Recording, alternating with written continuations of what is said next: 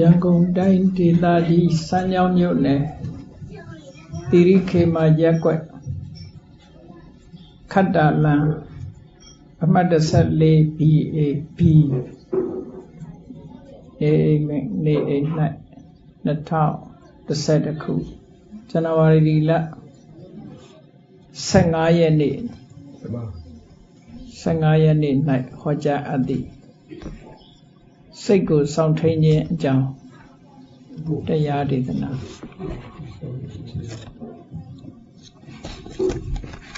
မြတ်စွာဘုရားကထိုသုတ်တန်နေမှာစိတ်ကိုထိမ့်သိမ်းရမယ်လို့ပဲဒီလိုဟောတယ်ရုပ်ကိုထိမ့်သိမ်းရမယ်လို့မဟောဘူးလူတွေရဲ့တဏ္ဍာမှာစိတ်နဲ့ရုပ်စိတ်ဆိုဒီမှာစိတ်စေတသိက်နံတရားပေါ့နော်နံတရားကိုဖော်ပြတဲ့အခါမှာစိတ်လိုပဲအဓိကဖော်ပြလေးရှိတယ်တမာရီကိုဖော်ပြခြင်းတဲ့အခါလဲတခါတလေစိတ်လိုပဲဖော်ပြတယ်လောကလူတွေရဲ့အသုံးနှုန်းကလည်းပဲစိတ်ကောင်းတယ်စိတ်မကောင်းဘူးစိတ်ချမ်းသာတယ်စိတ်မချမ်းသာဘူးစိတ်ညစ်တယ်စိတ်ဖြူစင်တယ်နဲ့စိတ်ကိုဥတည်ပြီးပြောကြတာပဲเนาะအဲ့တော့ယုံနဲ့စိတ်နှမျိုးရှိတဲ့နေရာမှာမြတ်စွာဘုရားကစိတ်ကိုထိမ့်သိမ်းဆောက်ရှောက်တာဟာကြီးကျယ်သောအကျိုးကျေးဇူးကိုရရှိစေနိုင်တယ်လို့သုတ်တန်နေမှာဟောတယ်ဒီလိုတွေမကဘူးမြတ်စွာဘုရားဟောတာစိတ်ကိုယဉ်ကျေးအောင်ဆုံးမရမယ်ကိုယ်စိတ်ကိုယဉ်ကျေးပြီဆိုလို့ရှိရင်ယဉ်ကျေးတဲ့စိတ်ကကောင်းကျိုးချမ်းသာတွေကိုအကြီးဖြစ်ပွားစေတတ်တယ်လို့ဒီလိုဟောတယ်နောက်ပြီးတော့စိတ်တေနနိယတေလောကော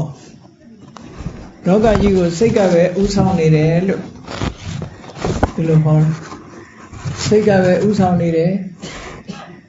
စိတ်တတပရိကတ္တိစိတ်တေနပရိကတ္တိစိတ်ကနေဆွဲဆောင်သွားတယ်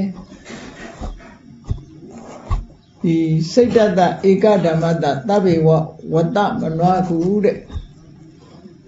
စိတ်ရဲ့အလိုတိုင်းစိတ်ဆန္ဒရှိတိုင်းစိတ်ရဲ့စွမ်းအားတိုင်းအလုံးဟာလိုက်ပါနေကြတယ်လို့စိတ်နဲ့ပတ်သက်ပြီးတော့ဟောတဲ့ဒေသနာတွေမြောက်များစွာရှိတယ်ပေါ့နောက်ဓမ္မပဒမှာဆိုလို့ရှိရင်လေမနောပုပ္ပင်ကမဓမ္မာသဘာဝတရားတွေကိုစိတ်ကပဲရှေးဆောင်နေတယ်လို့စိတ်ကိုအဓိကထားပြီးတော့ပဲခေါ်လို့ရှိတယ်ပေါ့အဲ့တော့စိတ်ကိုအဓိကထားပြီးတော့ဟောတဲ့ဒေသနာတော်တွေကိုကြည့်ပြီးတော့တချို့ဗုဒ္ဓဘာသာကိုလေ့လာတဲ့ပုဂ္ဂိုလ်တွေကဘာပြောတော့ဆိုဗုဒ္ဓဝါဒ idealism ဆိုပြီးတော့စိတ်ကိုယ်သာလည်းအရှိတရားလို့ယူဆတယ်လို့စိတ်သာအမှန်တရားလို့ယူဆတဲ့ဝါဒလို့ဒီလိုထင်မြင်ကြတယ်ကဲအဲ့တော့ philosophy မှာပြောတဲ့ idealism ဆိုတာစိတ်ကသာအရှိတရားရုပ်တို့ဘာလို့ဆိုတာစိတ်ကနေပုံဖော်ထားတာတကယ်ရှိတဲ့တရားမဟုတ်ဘူးဆိုတဲ့အတွေးခေါ်တစ်ခုပေါ့နော်ဒါကြောင့်မို့မြတ်စွာဘုရားဝါဒကိုတချို့ idealism ဝိညာဏဝါဒသို့မဟုတ်နာမနာကိုအဓိကထားဝါဒနာမဝါဒဒီလိုပြောကြတယ်တကယ်တော့အဲ့ဒီပြောဆိုမှုဟာသူတို့ဆိုလိုတဲ့ idealism ဆိုတဲ့စကားနဲ့ပြောရင်တော့မှန်မဟုတ်ဘူးသူရဲ့စန့်ကျင်မဲ့ဝါဒတစ်ခုကဘာလို့ဆို materialism ဆိုတာယုတ်ကတာအဓိကယုတ်ကတာအရှိတရားနန္တရားဆိုတာယုတ်ရဲ့လှုပ်ရှားမှုကိုခေါ်တာလို့ဒါကြောင့်မို့လို့တချို့အနောက်တိုင်းအလူတွေကဒီစိတ်ဆိုတာမရှိဘူးစိတ်ဆိုတာအုံနောက်ရဲ့လှုပ်ဆောင်ချက်လို့ပဲပြောတယ်သူတို့စိတ်ကိုရှိလို့မတတ်မှဘူးအုံနောက်ရဲ့လှုပ်ရှားမှုကိုဒါလူတွေစိတ်လို့ခေါ်နေတယ်လို့ဒီလိုသူတို့ကယူကြတယ်အဲ့တော့ materialism နဲ့ idealism ဆိုတဲ့ဒီဝါဒနှစ်ခုဖြစ်ပေါ်လာတယ်ပေါ့philosophy အတွေးခေါ်သမားတွေအဲ့တော့မြတ်စွာဘုရားရဲ့ဝါဒဟာဒီဒေသနာတော်တွေကိုကြည့်ပြီးတော့ idealism လားလို့မေးစရာတွေဖြစ်ပေါ်လာ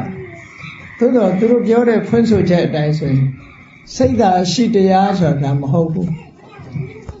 ဘုရားဘာသာတရားတော်ကယုတ်နဲ့နာနှမျိုးခွဲဟောတာဖြစ်သည့်အတွက်ကြောင့်စိတ်ဟာအရှိတရားမဟုတ်ဘူးပြီးတော့ဥဆောင်တဲ့နေရာမှာလည်းပဲစိတ်ကသာဥဆောင်တယ်ယုတ်ကဥဆောင်မှုမရှိဘူးလို့ဒီလိုပြောတာလည်းမရှိဘူး စိတ်ကိုအကြောင်းပြုပြီးတော့ရုပ်ဖြစ်တယ်ရုပ်ကိုအကြောင်းပြုပြီးတော့စိတ်ဖြစ်တယ် mutual relation ပဲလက်ဆောင်ပြဟောတာသို့တော့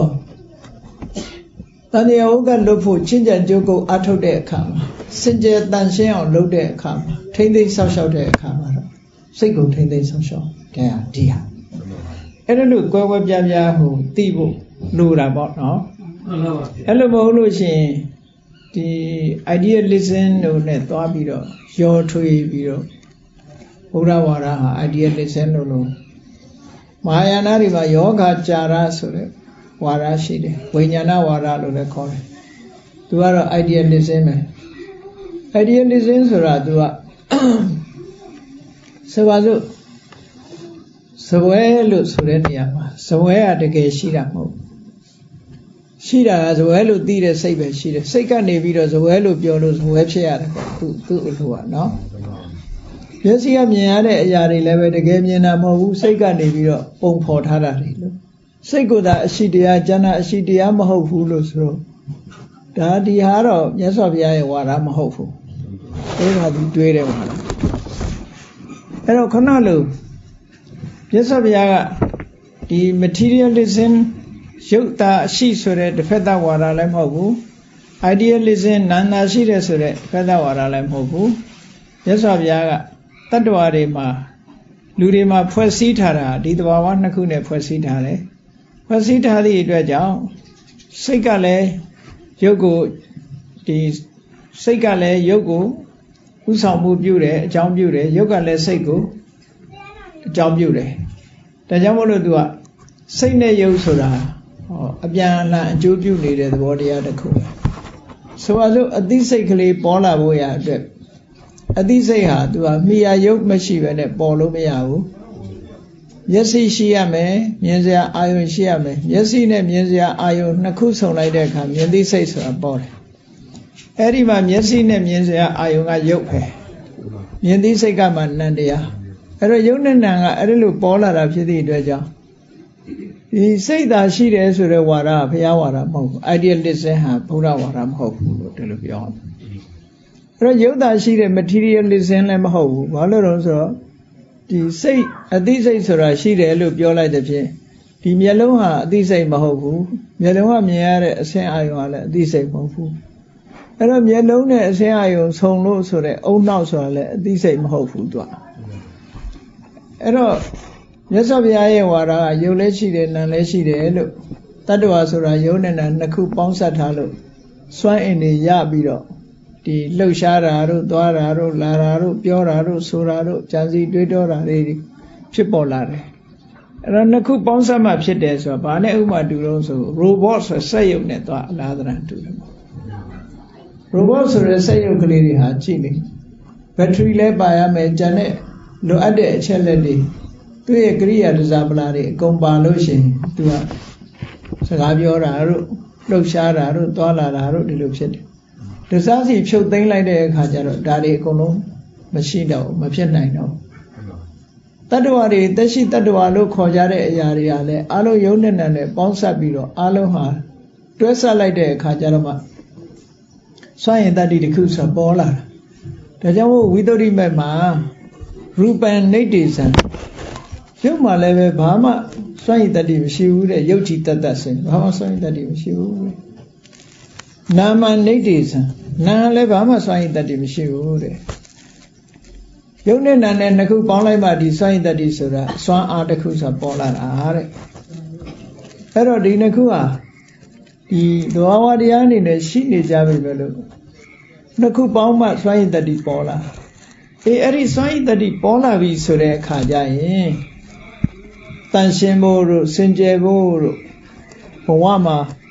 အခြေအနေကောင်းဖို့တို့ကြတော့ဘယ်သူကတော့အဓိကကြတော့ဆိုတော့အဲ့ဒီကြတော့ပြင်ရဆင်ရမှာကြတော့နာကသွားပြီးတော့အဓိကကြဟောအဲ့လိုဆိုလိုတာနော်ဖြူစင်အောင်ထားရမှာနာစောင့်ရှောက်ရမှာလည်းနာမယ်စိတ်ပဲစောင့်ရှောက်ရမှာစိတ်ကိုစောင့်ရှောက်ရမယ်စိတ်ကိုဖြူစင်အောင်ထားရမယ်ဒါမို့မြတ်စွာဘုရားအနာရဘိန်သခင်ကြီးကိုဟောတဲ့တရားရှိတယ်စိတ်ကိုထိမ့်သိမ်းစောင့်ရှောက်လို့ရှိရင်တဲ့ကာယကံမှုလည်းထိမ့်သိမ်းစောင့်ရှောက်ပြီးသားဖြစ်တယ်ကိုတိလျောက်ဘာပဲလုပ် စိတ်ကိုထိမ့်သိမ်းထားတဲ့ပုဂ္ဂိုလ်တရားမှာကိုယ်စိတ်ကိုလွတ်မထားပဲနဲ့ထိမ့်သိမ်းဆောက်ရှောက်တယ်ဆိုတဲ့နေရာမှာတတိတို့ပညာတို့ဒါကိုဆိုလိုတယ်ပေါ့နော်လုံးသိနာနဲ့မလုံးသိနာပညာတကယ်ဖြစ်ပေါ်နေတဲ့အရာပေါ်မှာအာယုံစိုက်တာကတတိတတိနဲ့ပညာသို့မဟုတ်တတိတံစင်ညဆင်ញင်တုံတရားနဲ့အမှတ်ရမှု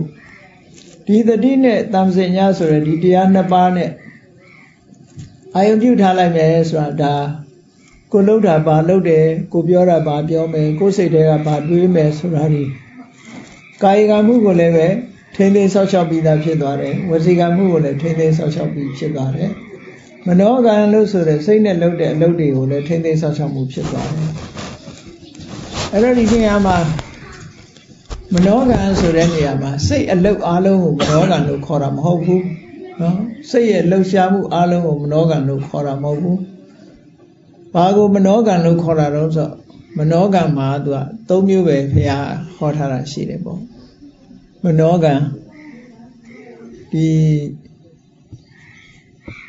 ကောင်းတာနဲ့ဆိုးတာနှမျိုးခွဲထားပြီးတော့အဘိဇ္ဇာပြပါဒမိစ္ဆာဒိဋ္ဌိအဲ့ဒါကိုမနောကံလို့သတ်မှတ်တယ်မကောင်းတဲ့ဘက်ကကောင်းတဲ့ဘက်ကတော့အနဘိဇ္ဇာအပြပါဒတမ္မာဒိဋ္ဌိလို့ကောင်းတဲ့ဘက်ကမနောကံ၃မျိုးသတ်မှတ်ထားတယ်အတွေးအမြင်နဲ့ပတ်သက်လာလို့ရှိရင်မှန်ကန်တဲ့အမြင်လည်းမနောကံပဲမှန်ကန်တဲ့အမြင်ရဲ့လှုပ်ဆောင်မှုစိတ်ထဲမှာအမြင်တစ်ခုလက်ခံထားလိုက်တာဒါမနောကံဖြစ်သွားတယ်ကိုကလက်ခံလိုက်တယ်ဒါကိုယုံကြည်တယ်လက်ခံတယ်ဆိုတော့ကံရဲ့အကျိုးမရှိဘူးလို့လက်ခံလိုက်တယ်သဘောကျတယ်ကံရဲ့အကျိုးကိုညှင်းပယ်တယ်အဲ့ဒီညှင်းပယ်တဲ့အတွေးပေါ်လာလို့ရှိရင်ဒါမိစ္ဆာဒိဋ္ဌိကံရဲ့အကျိုးကံတရားရဲ့အကျိုးကိုရှိတယ်လို့လက်ခံလိုက်ပြီးတော့ရှင်းနှပ်ပြီးတော့ဆုံးဖြတ်ထားတာဒါလည်းတမ္မာဒိဋ္ဌိမနောကံပဲအဲ့ဒီမနောကံဒါမိစ္ဆာဒိဋ္ဌိတမ္မာဒိဋ္ဌိလို့ဒီလိုနှစ်ခုနောက်တစ်ခါလောဘနဲ့သူများပစ္စည်းကိုငါပစ္စည်းဖြစ်ချင်လိုက်တာဆိုတဲ့အတွေးမျိုးတွေးလိုက်ပြီဆိုရင်ဒါမနောကံပဲနှုတ်ကထုတ်ပြောတာမဟုတ်ဘူးစိတ်ထဲကနေပြီးတော့သူများပစ္စည်းကိုမှကိုယ်ပစ္စည်းလှုပ်ချင်တဲ့အတွေးဝင်လာရင်လောဘနဲ့တွေးတဲ့အတွေးဟာဒါမနောကံဖြစ်သွားတယ်အဲ့ဒါလို့မတွေးပဲနဲ့သူများပစ္စည်းကိုကိုယ်ပစ္စည်းမဖြစ်စေချင်ဘူးသူပစ္စည်းကသူပစ္စည်းပဲကိုယ်ပစ္စည်းကကိုယ်ပစ္စည်းပဲအဲ့ဒီလောဘနဲ့တွေးတဲ့အတွေးမရှိဘူးဆိုရင်ဒါအနာဘိဇ္ဇာတခါပြာပါဒဆိုတာရိုးရိုးစိတ်ဆိုးတာပြာပါဒမဟုတ်ဘူး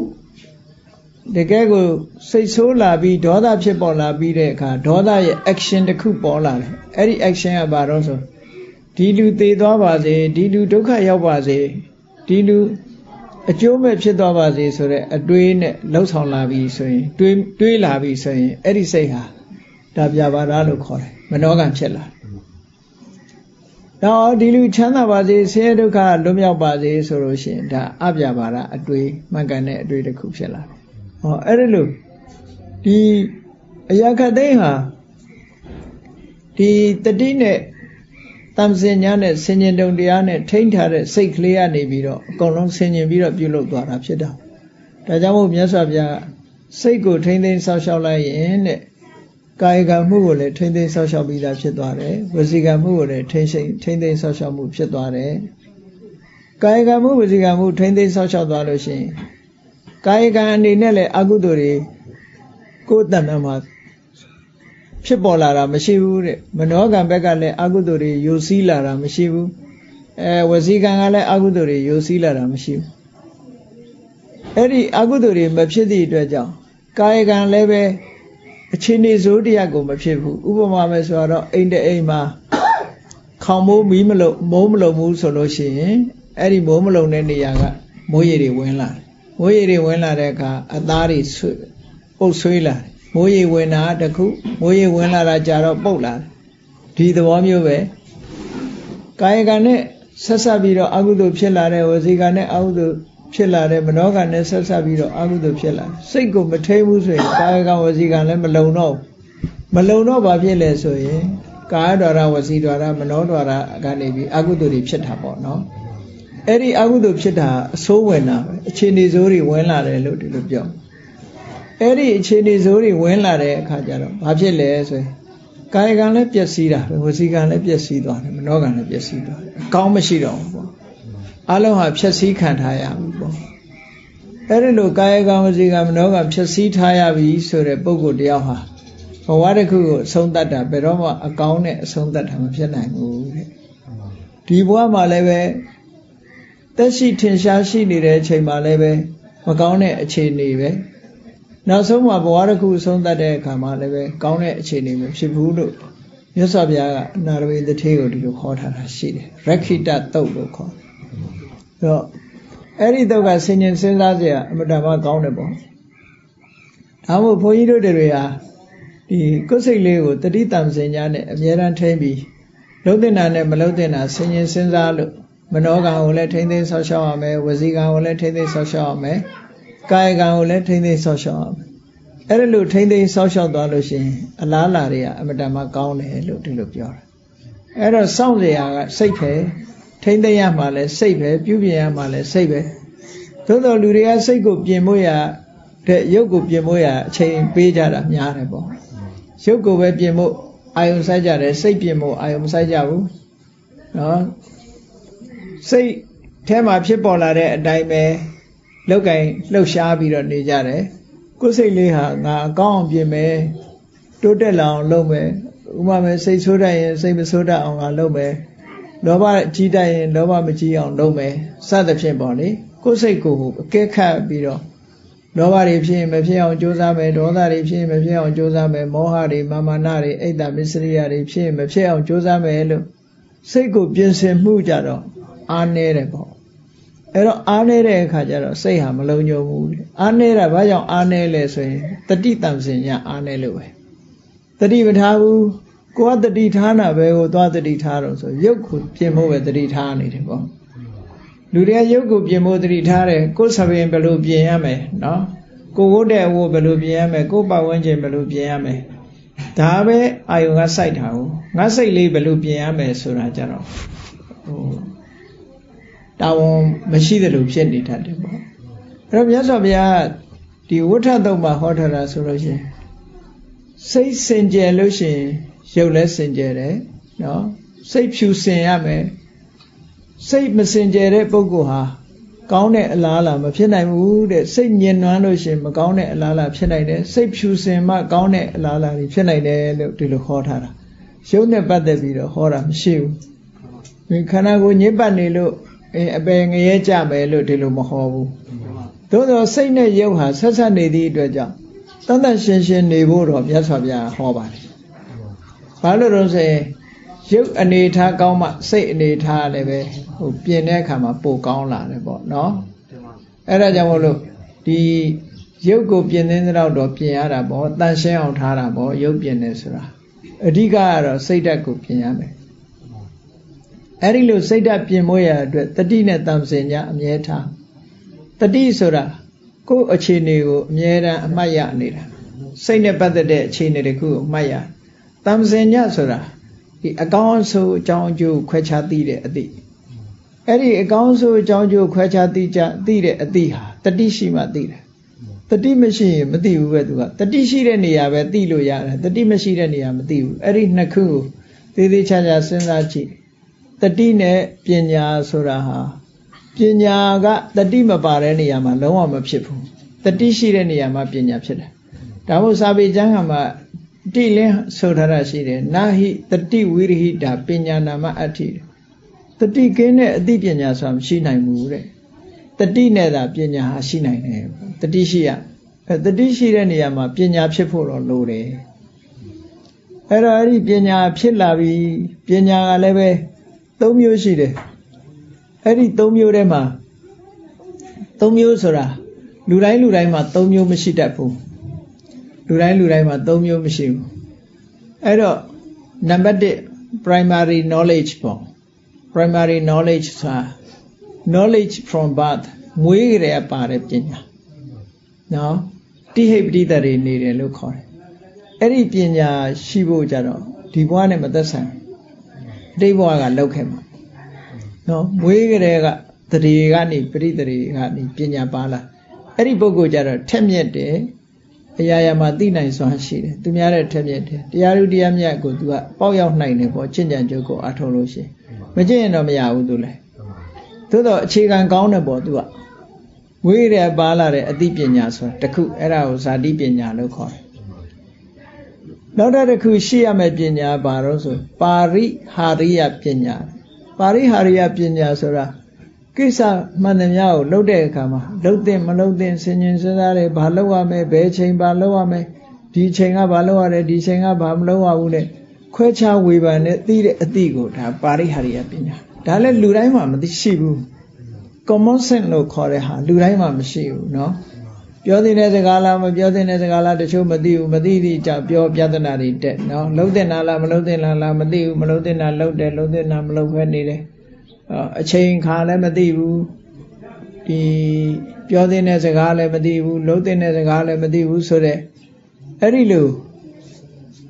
ဒီပါရိဟာရိယဆိုတဲ့ပညာကိစ္စတွေကိုပြည့်စုံအောင်မြင်စေနိုင်တဲ့ဥဆောင်သွားနိုင်တဲ့ပညာရမျိုးကတော့လေ့ကျင့်ပြီးတော့ယူလို့ရတယ်ပေါ့ဒါတွေကလေ့ကျင့်ရမယ်ပေါ့ဒါလုံးတဲ့နဲ့မလုံးတဲ့ဘူးနေတဲ့နဲ့မနေတဲ့ဘူးပြောတဲ့နဲ့မပြောတဲ့ဘူးလေ့ကျင့်ရမယ်သင်ကြားရမယ်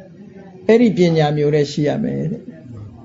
နောက်ရှိရမယ့်ပညာတစ်ခုကတော့သူကအစစ်မြင့်တယ်ဘာလို့ဆိုလို့ရှိရင်ဝိပဿနာပညာအဲ့ဒီဝိပဿနာပညာကတော့တန်တရားဝကလွတ်ဖို့ဖြစ်စေနော်ထူးခြားတဲ့အသိဉာဏ်တွေကိုရပြီးတော့တွေ့တာမှုကိုလျှော့ချဖို့ဖြစ်စေဘဝမှာတောကနေအောင်နေထိုင်ဖို့ဖြစ်စေအဲ့ဒါတွေအတွက်တော့ဒီပညာကမရှိမဖြစ်တဲ့ပညာတစ်ခုပဲပေါ့အဲ့တော့ဝိပဿနာလုပ်ငန်းဆိုတာဒီပညာကတော့သူကကိုယ်တဏ္ဍာမှာတစားတစားရင့်တန်လာအောင်စနစ်တကျလေ့ကျင့်ပြီးတော့ဟိုတိုးပွားလာအောင်လုပ်ရတဲ့ပညာမျိုးဖြစ်လို့ဘာဝနာပညာလို့ခေါ်တယ်။သူကလုံးမတဖြည်းဖြည်းတိုးလာတာမလုံးလို့ရှိရင်မရဘူးသူကလုံးယူရတဲ့အရာတစ်ခုပဲပေါ့။အဲ့ဒါကြောင့်မို့လို့ပညာ၃မျိုးရှိတယ်။ပရိသေတွေကပါလာတဲ့ပညာရယ်ခုနကကိစ္စဝိစ္စတွေကိုဆောင်ရွက်နိုင်စွမ်းရှိတဲ့ပညာရယ်ပါရိဟာရိယပညာရယ်နောက်ဝိပဿနာပညာရယ်အဲ့ဒီပညာ၃ရပ်ပြည့်စုံမှမက်ဖို့ဆိုတာရနိုင်တယ်အနုဘုဆိုရင်မရနိုင်ဘူးမက်ဖို့နိဗ္ဗာန်အဲ့တော့မက်ဖို့နိဗ္ဗာန်မှမရရင်နိဗ္ဗာန်ဆိုတာမတွေ့နိုင်ဘူးနိဗ္ဗာန်မတွေ့လို့ရှိရင်တန်တရားကိုဆင်းရဲဘယ်သူမှမလွတ်သေးဘူးတန်တရားထဲမှာလဲနေဥမှာဖြစ်တယ်ဒါကြောင့်မို့မြတ်စွာဘုရားကစိတ်ကိုထိမ့်သိမ်းဆောက်ရှောက်ရမယ်ဆိုတာတတိနဲ့ပညာနဲ့စိတ်ကိုထုံမွမ်းထားရမယ်လို့ဒီလိုပြောတာပဲအဲ့ဒါလို့ထုံမွမ်းထားလို့ကိုယ်စိတ်လေးဟာတတိအောက်ပညာအောက်မှာရောက်ပြီးတော့တတိပညာတို့ရဲ့ control အောက်မှာရောက်ရှိသွားပြီဆိုလို့ရှိရင်ဒီစိတ်လေးကဥဆောင်ပြီးတော့သွားတာဖြစ်တော့ကြောင့်ကာယကံလည်းပဲမှားယွင်းတာမရှိတော့ဘူးဝစီကံလည်းပဲမှားယွင်းတာမရှိတော့ဘူးမနောကံလည်းမှားယွင်းတာမရှိဘူးလုံးသမျှကာယကံဒီအမှန်ဘက်ကိုဥလှည့်သွားတယ်ပြောသမျှဝစီကံလည်းအမှန်ဘက်ကိုဥလှည့်သွားတယ်ကြံတွေးသမျှမနောကံတွေကလည်းအမှန်ဘက်ကိုဥလှည့်သွားတယ်အမှန်ဘက်ကိုဥလှည့်သွားသည့်အတွက်ကြောင့်ဘဝမှာဆင်ပြေတယ်နောက်ဆုံးမှဒီဘဝအဆုံးသတ်ရင်လည်းကောင်းမြတ်သောအဆုံးသတ်ခြင်းပဲဖြစ်တယ်နောက်ဆုံးတန်တရားဝကလွတ်မြောက်ဖို့အထိအဆင့်ရသွားလို့ရှိရင်လည်းပဲဒီကနေပြီးတော့အဆင့်မြင့်ပြီးတော့ဝိပဿနာပညာကိုအားထုတ်လို့နောက်မဲ့ပညာဖို့ပညာကိုရတဲ့အခါမှာနိဗ္ဗာန်ကိုတွေ့ရှိပြီးနောက်ဆုံးမှာတွေ့တာမှုတွေအားလုံးကိုရုပ်သိမ်းပြီးတော့မိမိရဲ့ဘဝတစ်ခုဟာချုပ်ငြိမ်းသွားတော့ဆင်းရဲဒုက္ခအားလုံးကလွတ်တယ်လို့ဆိုတဲ့ဤစနစ်ကိုမြတ်စွာဘုရားဟောတာဖြစ်တော့ကြောင့်မြတ်စွာဘုရားရဲ့ဝါဒသည် materialism လည်းမဟုတ်ဘူး idealism လည်းမဟုတ်ဘူးတကယ်တော့ရုပ်လည်းရှိတယ်နာမ်လည်းရှိတယ်နှစ်ခုစလုံးကိုလက်ခံတယ်သို့တော့တန်တရားဝကလွတ်ဖို့ကြိုးစားဖို့ဆိုတဲ့အင်အားတွေကဘယ်မှာရှိတော့ဆိုရင်နာမ်ထဲမှာပဲရှိတယ်စိတ်မှာပဲရှိတယ်လို့ဒီလိုဆိုလိုတာเนาะအဲ့ဒီရှိတဲ့အင်အားတွေကိုသုံးချပြီးတော့အလုံးလုံးဖို့ပဲအဲ့ဒါလို့အလုံးလုံးချင်းဖြင့်เนาะယုံနဲ့နာနှစ်ခုပေါင်းစပ်ပြီးတော့ကောင်းမြတ်တဲ့အလုပ်တွေကိုလုပ်ကင်ခြင်းဖြင့်မိမိတို့လက်ရှိဘဝမှာလည်းဟိတဒုက္ခတွေရတယ်။နောက်ဘဝတွေမှာလည်းပဲနိဗ္ဗာန်ချမ်းသာနဲ့နီးတဲ့နီးပြီးတော့တန်တရားဝကလွတ်ရလွတ်ကြောင်းတရားကောင်းတွေကိုလည်းရရှိနိုင်တယ်လို့ကိုယ်စီသဘောကျပြီးကျင့်ကြံကြိုးကုပ်အားထုတ်နိုင်ကြပါစေကုန်သတည်း။